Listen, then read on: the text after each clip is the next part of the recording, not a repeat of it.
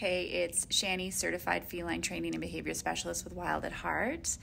And it's really funny how we assume things about cats, and then once you research their behavior and their instincts, we're like, oh, totally way off on that. So I've had so many people, and I've experienced this myself, have cats that are indoor outdoor, and they will quote unquote bring you a present, which is usually some dead animal that they have massacred.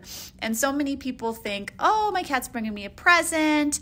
They're proud of what they did, blah, blah, blah. So after researching and doing my studies in cat behavior, I realized that that's actually not what they're doing. Is when cats hunt, they're generally going to hunt outside of their home base, and that's where they eat and sleep. So when they go and they kill an animal, they're not going to eat that animal in their hunting territory. They're going to bring it back home to their home base because that's where they feel the safest to eat their meal. So cats aren't actually bringing you presents. They are bringing their prey home to eat in peace and to feel safe. But you can still think that they're bringing you presents if that's like a positive thing for you. But if it's a negative thing, now you understand why they're doing that.